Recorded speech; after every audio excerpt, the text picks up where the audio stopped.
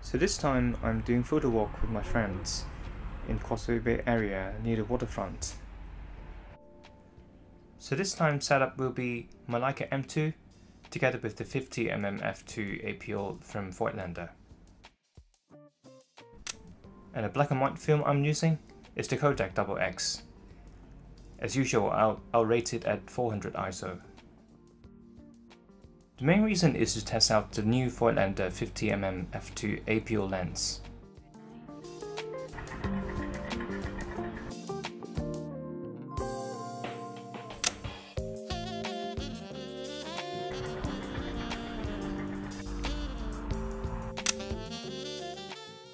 .50mm is my favorite focal length and also my usual focal length to shoot in Hong Kong, because things are just so packed and crowded here, and 50mm gives me the right amount of composition to fit in all the elements that I need in the picture.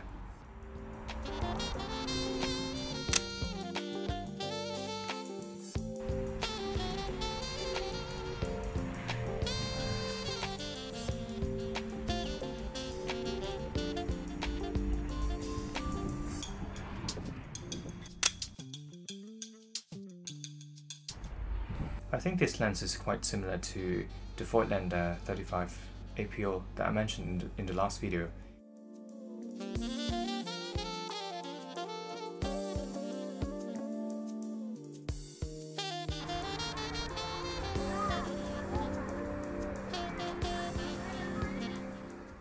This lens is slightly shorter than the 35 APO.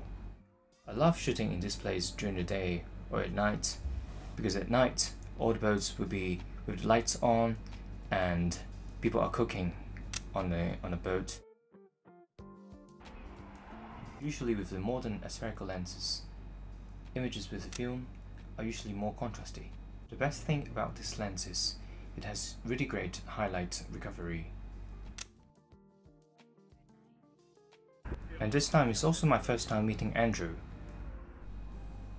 We started in a cafe and then we slowly walked to the waterfront. Except the Voigtlander 50, I also brought myself the Rolleiflex 2.8f.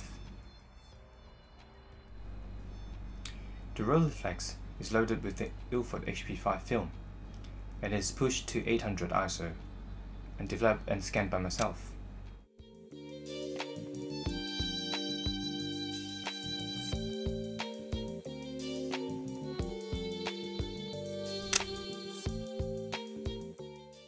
And it's great flare resistance so that I don't need to worry about losing much details in pictures. So all Voigtlander images are developed and scanned by myself, and the chemical that I use is the Kodak HC110.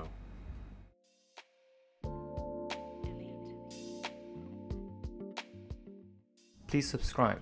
DM me if you would like to join me for a photo walk in Hong Kong. I'll see you next time.